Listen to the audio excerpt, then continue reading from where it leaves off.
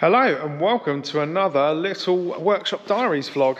As you can tell, the hat is on because it is getting very wintry. Very wintry indeed.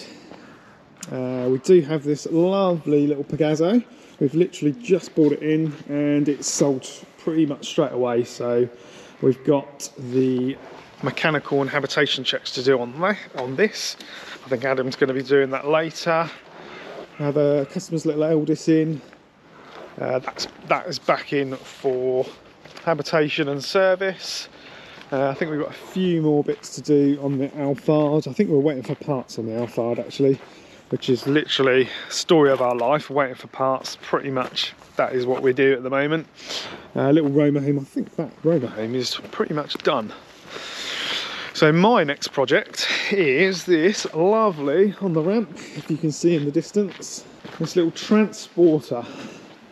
Lovely little conversion, really nice looking van.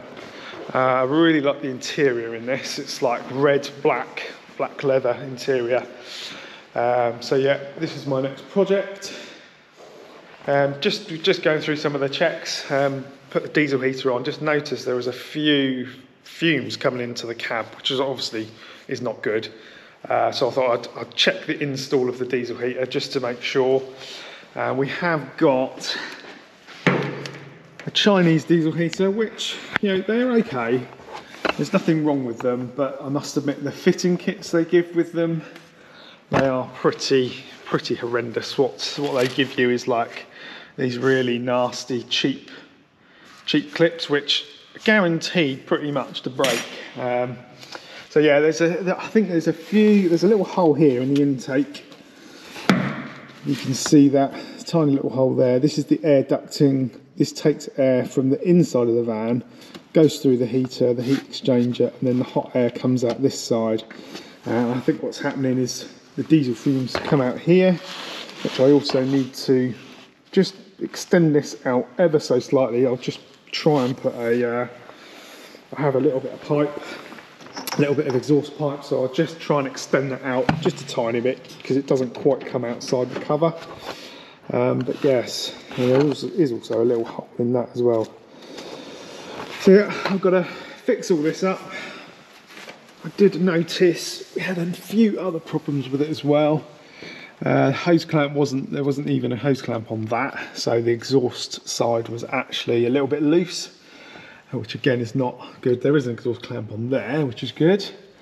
But we also had holes in the floor. There was where the air ducting goes through and back into the van. There was some quite large holes there. So you probably get a few little fumes in there as well. So I've sealed both the inlet and the outlet. So they're all nice and sealed to the body now.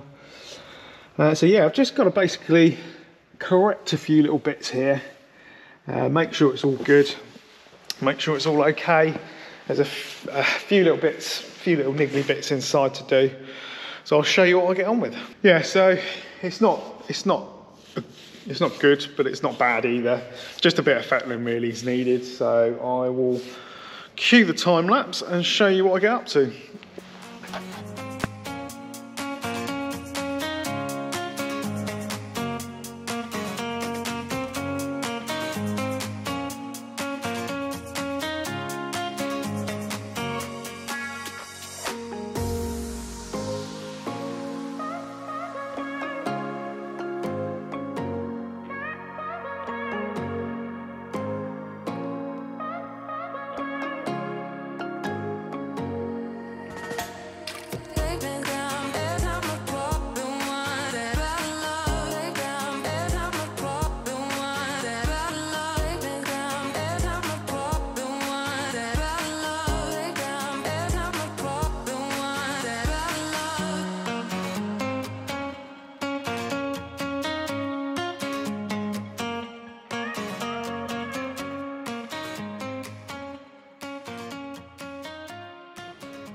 Where's that flicker? Is that a light shop flicker? That's a lot of workshop lights flickering.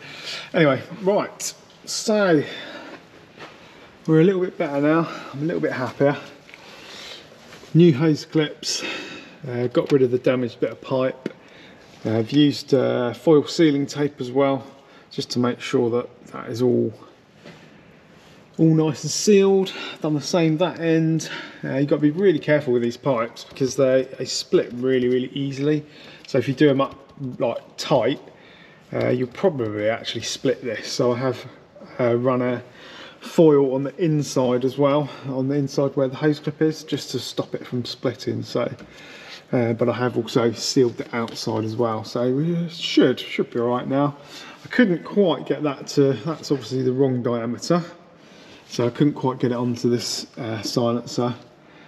So I've just moved the silencer forward a little bit to this way and forward, so that the exhaust is outside the cover, because before the exhaust was just sort of inside the cover, so you might have been getting exhaust gases sort of swirling up into here. So yeah, that is those bits sorted for today. But as you can see, it is extremely dark now, so it is home time. So I will crack on with this tomorrow. Right, day 2. I think we're ready to run the diesel heater up now. Let's see, have a little look for leaks.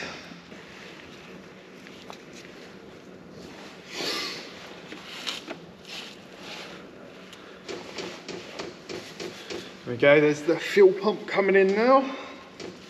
And the glow plug has just ignited the diesel. So yeah, at least the smoke is going out, hopefully under there. So hopefully, because I need to put a gas drop vent down here as well. So obviously I don't want it to get it too close to this. So we could have fumes coming up in through the gas drop vent. But it looks okay, it's a better position now, it's a bit further out.